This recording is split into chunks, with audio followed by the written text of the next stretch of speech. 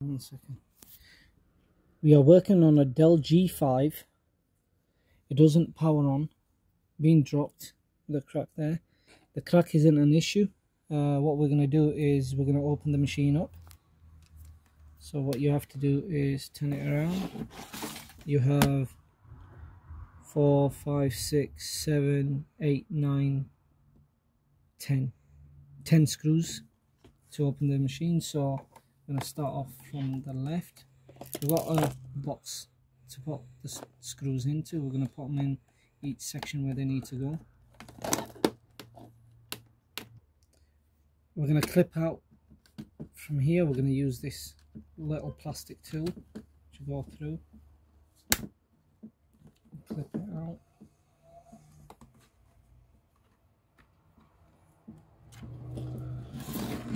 Turn it around. It's best off to stand them up. It's an easier way of opening them. I'm just going to turn it around again. Okay. Put it down. Make sure you be careful when disconnecting the cable, that it does not get damaged. Let's disconnect that. That's off there. Put to a side. You disconnect the battery from here. Memory's there.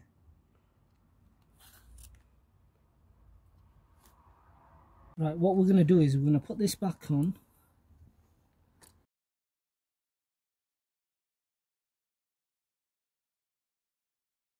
Push that out. That's out. I'm going to close it there. We're not going to fully put on the case. Put the case there. I'm going to turn it around so we can get the charger in. I'm going to open the machine.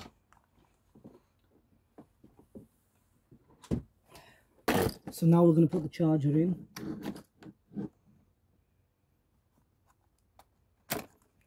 Get it up there.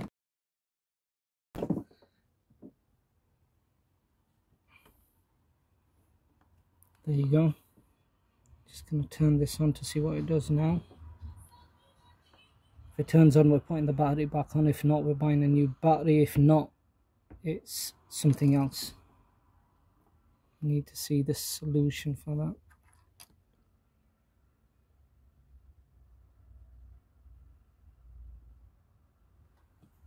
Right, it's just started up. It's gone back off. We're going to switch it back on.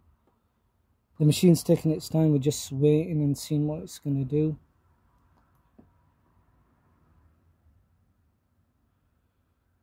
It's gone off.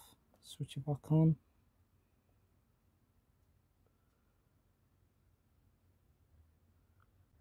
Right, the machine's turned on. What I'm going to do now is I'm going to time and date set up, invalid configuration, and please run the setup.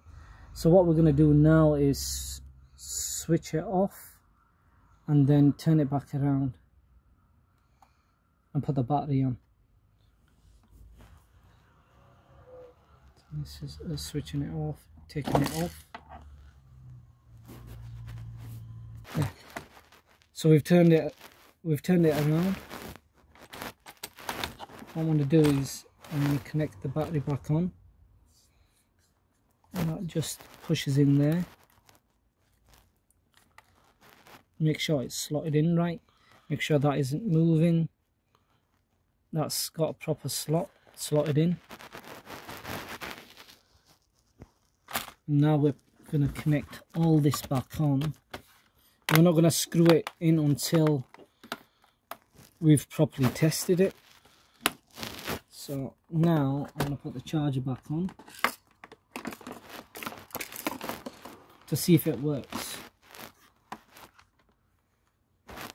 Let's see if it's charging. So it's charging. Now we need to switch it on and see what it does next.